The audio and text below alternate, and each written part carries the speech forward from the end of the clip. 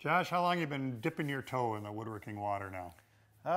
Less than 2 years. And you've come to me a couple times with some questions about woodworking in general.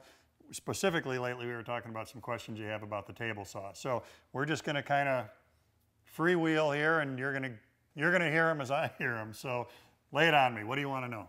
Well, as I've been working more, doing more woodworking, there's some tools that I have become more comfortable with, and the table saw is a tool I just cannot get comfortable with, probably because I haven't had formal training. But just some of the basic safety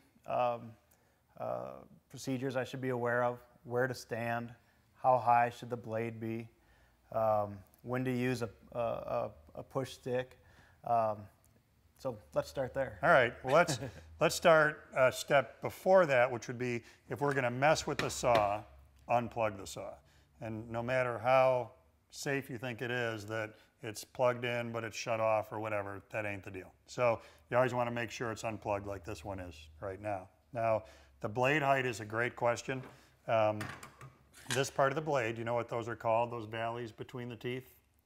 No. All right, it's a goofy name. I wouldn't expect you to know it because it's bizarre. These are called the gullets of the saw blade. And anything that's got teeth has gullets between the teeth. Bandsaw blade, handsaw, whatever it is. So when you're setting this blade height, what you want to do is set the bottom of the gullet even with the top of your material. And that gets the blade in a position where it's safe to use. It's not too high, not too low. It's a great place, a great thing to keep in mind for your blade height. Okay. Body position, you are in perfectly the wrong spot right now. I'm actually okay. So the way to look at this would be when you stand here, you're directly in the line of kickback from the table saw blade. So kickback is when the blade has the opportunity to grab a chunk of wood and throw it out pretty violently. The rim speed, the teeth on a table saw blade are going about 150 miles an hour. So I'm not trying to scare you off, but I'm just trying to give you the reality that if those teeth grab a chunk of wood and throw it back, it comes back really fast. Right. So what I tell my students is use these lines on the table, which are your miter gauge slots, as a guide of where you should not be. So the danger zone is any place in between these two lines. And you're right-handed or left-handed? Right-handed. Okay, so for the most part, for you, you're going to be to the left of the blade, to the left of this slot. If you're doing a rip cut with the fence in place, you'll be pushing with your right hand and just kind of turning your hips to keep yourself away from the line of cut, the kickback line of the saw blade. Okay. The other thing I've seen students do in class is when they're tentative about a table saw, they tend to stand back away from it, which is natural. But what happens as you're making a cut is you run out of arm. And you don't want to get to where you can't reach far enough to finish the cut, or you're leaning a lot to finish the cut.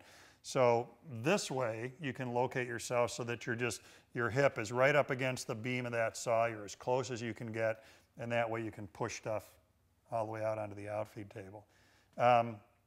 The push stick, the famous Russian hockey player, push stick.